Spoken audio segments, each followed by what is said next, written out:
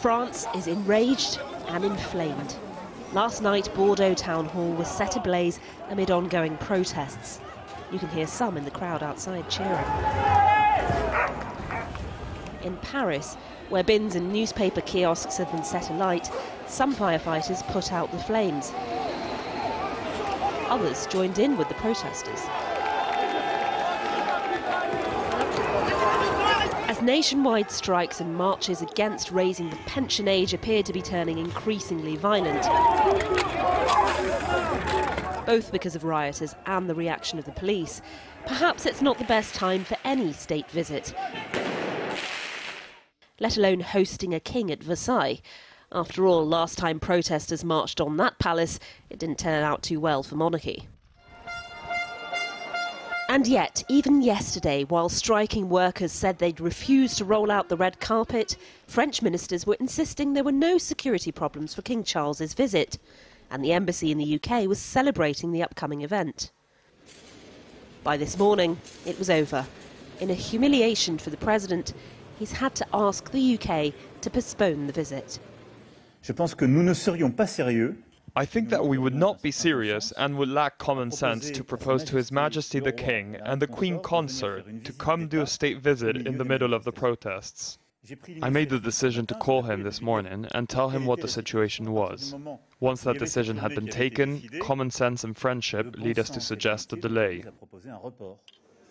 So for now, this is the closest France will get to a visit from the King. A wax statue of him was unveiled at a Paris museum today. The man himself will be heading straight to part 2 of the planned state visits, Germany mid-next week.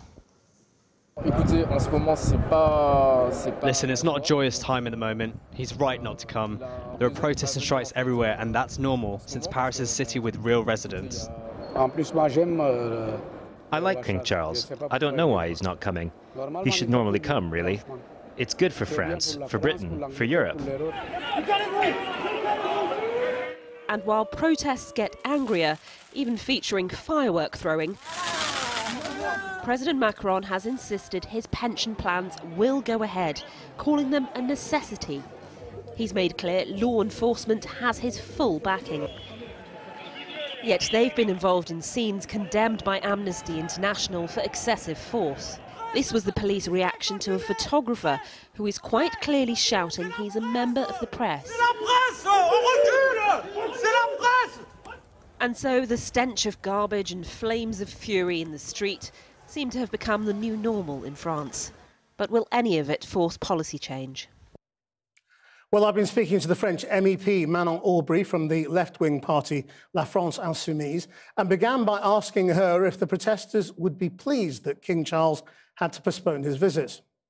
Well, it looks actually that we as protesters, we have more impact on the king in the UK rather than the king, our own king in France. So at least we're having a sort of first win. And I do hope that our own national king is now going to listen to the people in the streets. But in terms of the actual issue of retirement age, you know, I mean, the French people must see what's going on around the world. In the UK, it's 66. It's going to be 67. For many young people, they probably won't get a pension until they're 70. People are living longer. They're costing more money. Someone's got to pay for it. Why does France think it can buck the trend? Our pension system doesn't have a big deficit. Not at all. Far from there, even. What we're talking here is a potential deficit in 10 years represented 0.1% of our GDP. In other words, this is nothing. There are many ways you could fill that very little gap that is hypothetical. So all in all, the reason why Emmanuel Macron is doing that reform, this is not for economic reasons. This is just by ideology. And it's clear that the people in France, they don't want this. And this is why we have such a big mobilization that it's still supported by 80% of the population, which is super high given the length of that mobilization. Yeah, I mean, that's the interesting thing as well, isn't it? I mean, you talked about 68. In modern times, we've seen street protests from the right in France. Do you think this is the issue that unites left and right? Well, I think at the moment it's not even an issue of left and right. It's an issue, it's a fight for workers first and foremost. So what's going on in the streets, initially has been a movement for social rights, but it is becoming also beyond that a movement for democracy. Because the way Macron is trying to impose his reform, as I said, without even having a vote in the parliament, is really clearly, a coup de force, we would say in French. I don't know if it makes sense in English, but he's really trying to push this through without using democratic methods. So what we can see is that the movement in the streets is moving. We're now starting a sort of institutional crisis that is very serious in France. And I think the best way to solve it is just having people to vote again and probably to change our institutions to be closer to the people. Manon Aubry, thank you very much indeed. Thanks very much.